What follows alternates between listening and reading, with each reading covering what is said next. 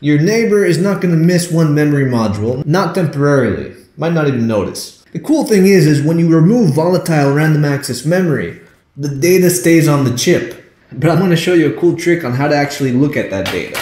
You will need a heat gun and heat that memory module up. Once it is warm enough, you will be able to remove it. With the memory module removed, you'll notice that it fits perfectly within a standard USB input slot. This is not a coincidence. This is by design.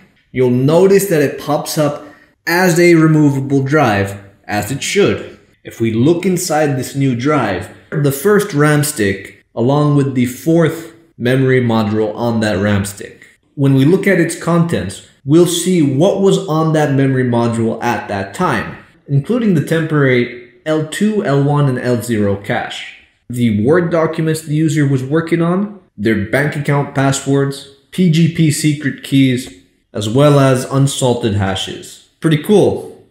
Just keep in mind these are very sensitive components and they're very easy to damage. Do be careful.